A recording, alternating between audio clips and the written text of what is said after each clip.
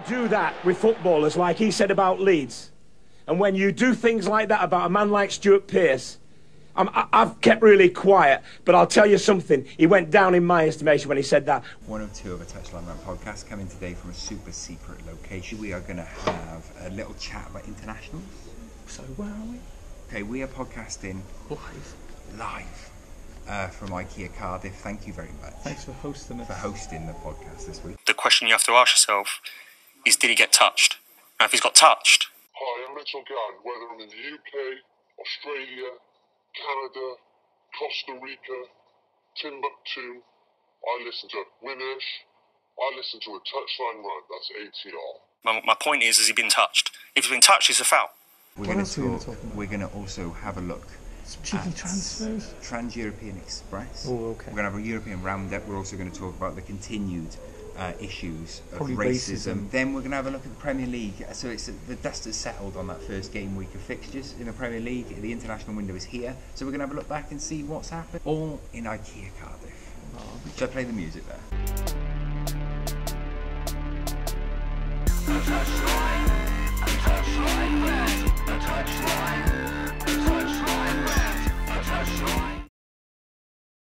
We're still fighting for this title, and he's got to go to Middlesbrough and get something. And I'll tell you, honestly...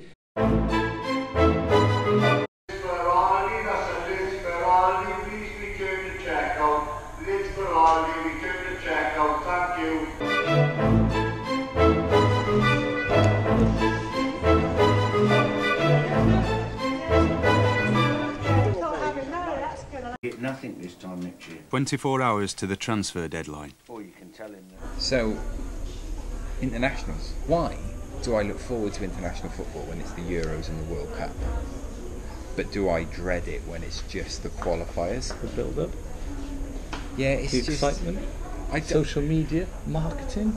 I really enjoy the Euros and the World Cup. I look forward to them every year. I think it's just because of the lack of football during the summer. It's football ends, but you got the World Cup. I want the league football to. I hate the early international window. It's my least favourite time of year. Wales. Football-wise, my least favourite time of year is midwinter. Sum up Ryan Giggs' so far career as Wales manager. What do you reckon?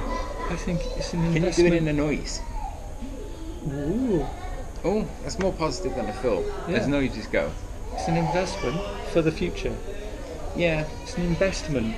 I think the problem with Wales what more can you do? You've got a whole heap of those young, vibrant players who are all in that early 20s. How exciting is that? I think make of the English team as a whole, because they had a very good World Cup. That's American a noise. Go on then. Good evening, this is customer announcement for the Jordal. That was a good noise. Sorry. Hang on. Okay. The announcement was over. Jordal James. England. They've got an extremely good, young, talented squad, and Southgate is actually getting a really good tune out of them. Maybe I'll get into it more. Maybe. I don't know. Maybe. Do you know what the thing is, that we will get used into international football more once the European Championships roll up next summer, and once they're on, we'll be sucked into international football. Happens every year. Tribalism.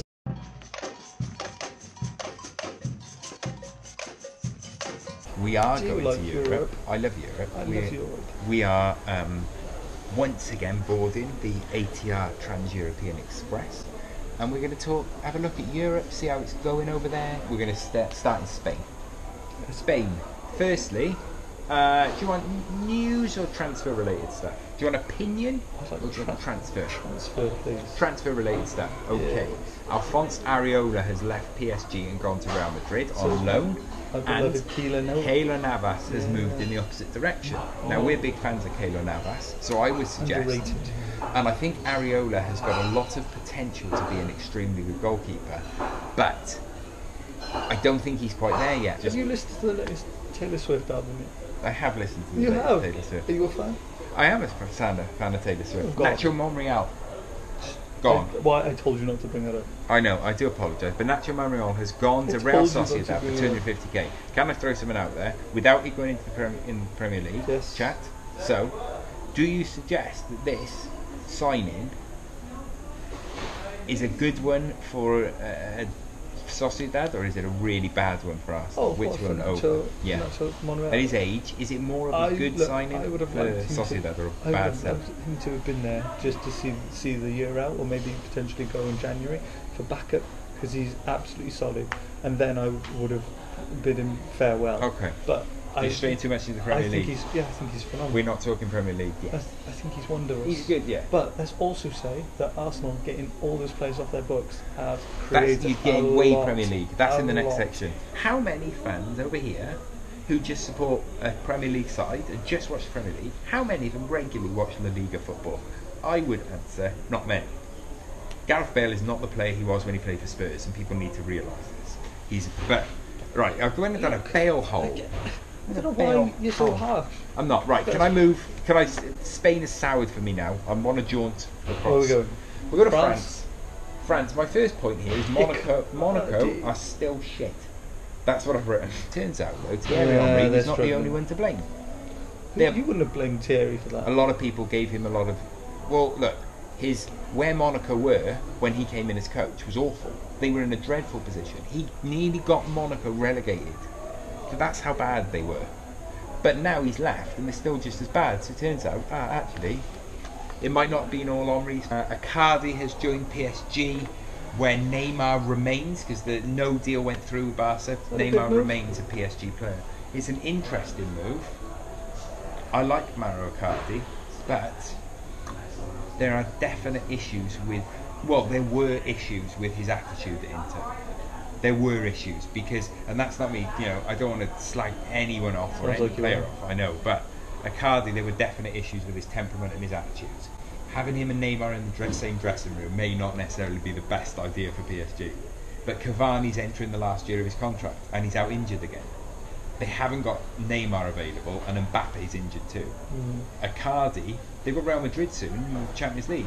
Basically, they don't want to be playing Choupo-Moting up front, which is what they've been doing. You say that, but... So Icardi comes in. Well, no, they've got no Neymar, no Mbappe, and no Cavani.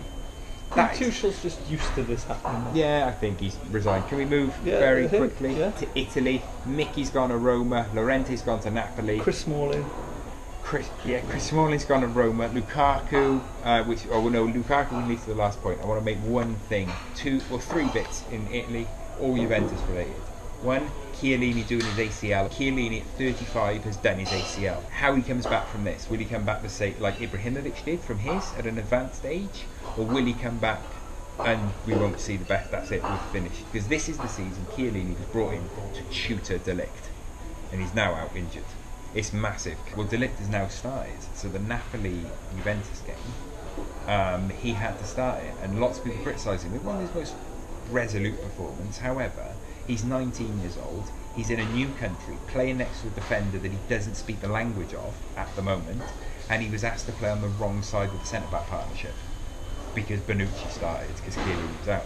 So De Ligt had to start on the wrong side of the pitch, a different side of the pitch than he used to, and he doesn't understand what his defensive partner is saying to him. I would suggest to all those people who criticise De Ligt's first performance, anyone was struggling in that situation, he's 19 years old. That's my full international roundup. That was a rant. More people turned up to the airport to welcome him for signing for Galatasaray than can fit in Monaco Stadium. Should we leave that there?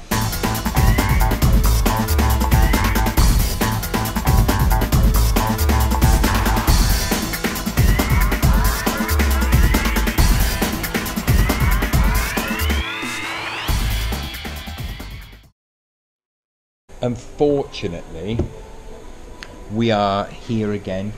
What do you mean? I like this. It's one of my favourite places. I don't mean IKEA.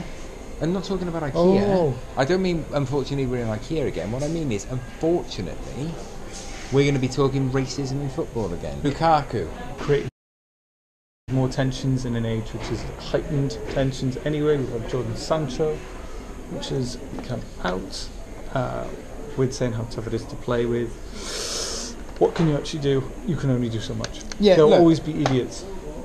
That's not a shelf. If you hear someone make those statements or throw a statement out there or something, instead of just smiling and nodding, basically say, like, it takes courage to actually stop that. And if you do one thing, or if you overhear any sort of racism in football, outside of football, wherever it is, call people on it. absolutely call people on it. Because otherwise you just smile along with it. Just stop being racist. All Well, right? they're not racist. If you are racist, they're though, not. they might You be. don't know. I don't know, but if you are, don't listen. Is that fair? Let's end it on that. Let's end it on that.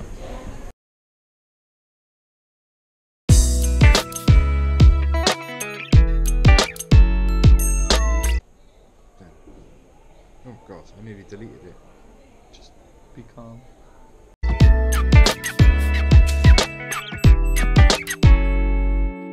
Next, we're going to look at the Premier League. Oh, okay. And we're going to just have a look to see who's doing what. I think it's a bit worrying at the minute. Nothing. You can't tell anything by like 4, 5, 6 games do you know, in. 6 games in, you get a better idea. Okay, Things do you know what I start to think you settle. can tell already at the minute, though? Is that it looks as though City and Liverpool are still miles ahead of everybody. They have been... Man City have. Man City, bear in mind Liverpool have got more points than Man City. Liverpool have been frighteningly good, but they need to keep they need to keep injuries out of that team, because when you've got players like Mane, Salah, when they're out, they still haven't got the biggest of squads if you look at it. Oh, you say that. Look, they're all Not compared to arguing. Man City. They're all arguing within themselves. That's fine to score goals. They have got less of a squad than Man City. Man City's bigger. But you Man say City's that. bench, man.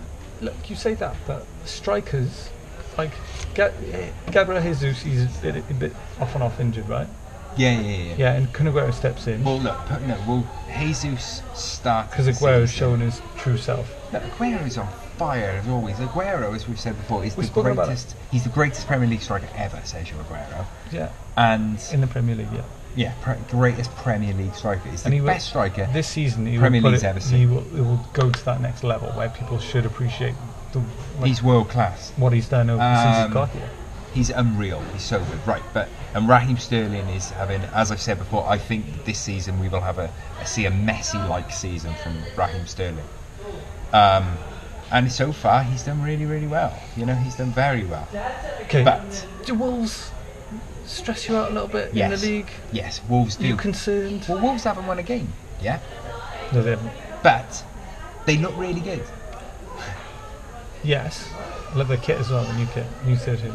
Yeah, they've taken the Mexico Getting Paul Wolves logo on. It's going to be really tough for them to get out of that cycle, I think, because European football is going to drain them.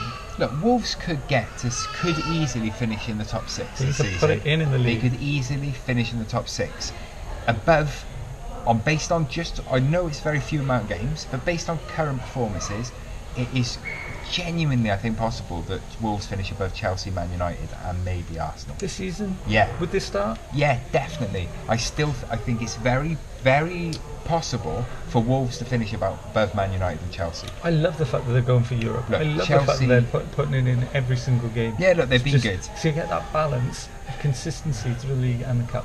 It takes so long. But I think Lampard's going to do all he can for that. Is Lampard on a free hit season? Yeah, absolutely. But it's Chelsea.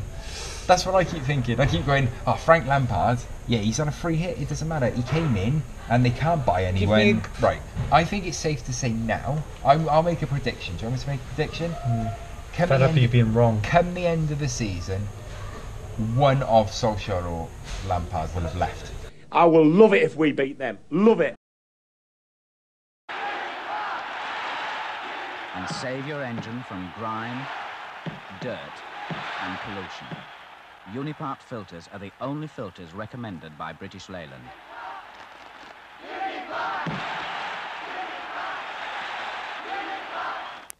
End of another week. We are a Touchline Rant. Thank you very much for listening Thanks to for us. joining us in Thanks IKEA. for joining. Thank you to IKEA for letting us. Shout out to IKEA Cardiff for letting us film here today. Did you send that letter in asking them? Definitely did. IKEA Cardiff, thank you very much. Shout out to them. Follow us on social media at Touchline Rant everywhere. And CSK Safari Gardens, shout out to them. 2-1 victory. Get following them. We sponsor them, so you'll be able to grab a shirt soon. Maybe. We're in discussions to potentially be looking at the shirt. But CSK Sphere Gardens, we do sponsor them. We are proud sponsors on the front of the shirts, so feel free to check them out. They do a lot for Men Cap, I think. Thanks for listening. We'll see you next week. Touchline.